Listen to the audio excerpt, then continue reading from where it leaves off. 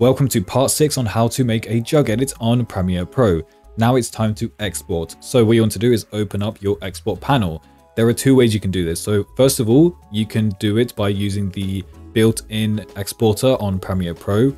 I was editing at 20 frames per second, but unfortunately there is no option for 20. There is no custom frame rate option either. So the solution is to export at something higher, like 24, and then get rid of those duplicate frames. If your edit has duplicate frames, it can look stiff or just ruin the overall flow, so you must get rid of them. The second way is to use a third-party plugin called AfterCodecs, and this will let you export at any frame rates you want. So mine is 20, which is why I've set it to 20. This is usually how I export my edit, because AfterCodecs is very fast, even though it does rely on your CPU. So if your CPU is very weak, then I don't recommend using it. But the biggest benefit is that you can export at any frame rate you want. For those of you who don't have AfterCodecs, what you can do is just export at a higher frame rate, as I said, so H.264, uncheck this box, change the frame rate to 24. Feel free to copy my settings, but you probably know what's best for your edit since, we're editing two different things. For example, the bitrate is VBR 1 pass. Some people prefer 2 pass if they want better quality. And also, since I'm editing at 1440 by 1080p at 20 frames per second, the bitrate really doesn't have to be that high. I've seen a lot of editors set their bitrate to something absurdly high, like 20. I don't really know what you're trying to get out of that. A target bitrate of 6 and maximum of 10 should be sufficient for me. Anyways, let's take a look at the exported edit.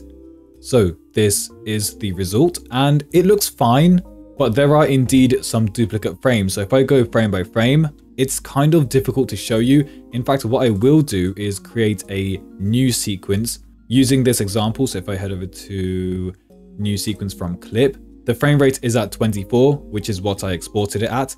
You'll notice that there are duplicate frames, like these two, for example, the complete same. Let's look for more. These two here. This as well. So as I said before, what it's doing is adding unnecessary pauses to your edit. It ruins the flow and it doesn't look as good as it should. So to fix this, what I do is I use Shutter Encoder, which is free. It's in the description below. What I'm going to do is drag my edit into it, choose the function. So I'm going to go for H.264. Then you want to open up the advanced features down here, enable the conform by and change blending to drop. Set the frame rate to the value that you want. So mine is 20. I'm going to hit start function and it's going to process it. It's going to create a new file with a slightly lower file size because it got rid of those duplicate frames. So if I head over to the properties, details, the frame rate is now 20 frames per second. So let's take a look at how it looks. Perfect. Congratulations. You now know how to make a Jugg edit on Premiere Pro. The next series is going to be on how to make vibe edits, so make sure to subscribe, otherwise you might miss it. Thank you for watching and I'll see you next time. Peace.